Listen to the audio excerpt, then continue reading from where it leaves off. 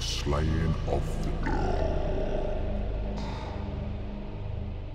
In a dark, dank depression, deep in the hollows of hell's hole, hidden from humankind, stirs a spiteful and stubborn soul,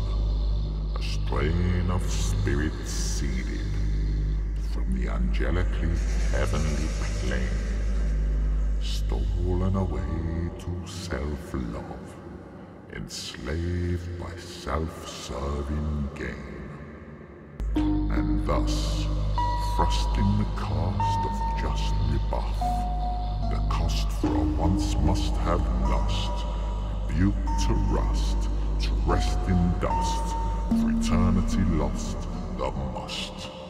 gone in curse, past, by hate's hope reimbursed, no worse a fate to contemplate, as that when wooed by lust from heaven's gate,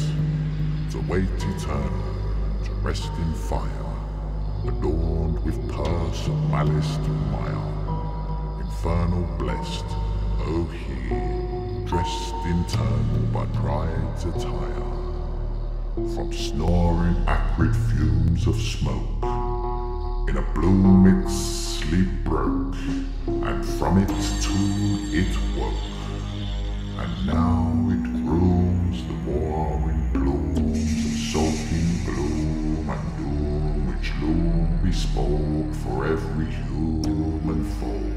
and there exhumed from hell's own womb, a voice pained grey, it spoke to say, in darks rejoice, I'm here to slay the kingdom built of spit and clay.